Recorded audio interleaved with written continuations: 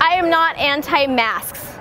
When this whole coronavirus thing started, I thought masks sounded like a really good idea.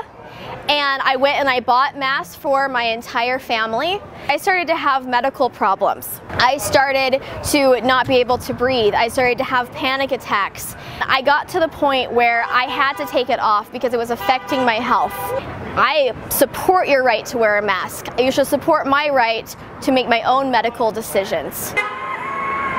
I've been denied service several times in the last week, even after I explained that I had a medical condition that made it where I couldn't wear a mask.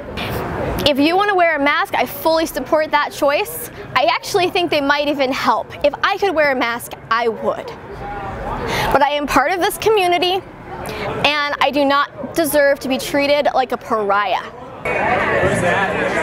I'm here because I believe our legislature should be back in session, and I don't believe the things that are happening locally are lawful, are legal, and even if we are to be mandated to wear masks that would protect us from a level 4 biohazard, then that should be decided upon our legislative body instead of actually mandated by someone in a political office. I believe fundamentally that the government works for us, and I don't want to be told what to do by those without reason, right? There's no reason for the city mayor to be demanding us to wear a mask and writing us up for a misdemeanor, of all things, for not wearing a face mask.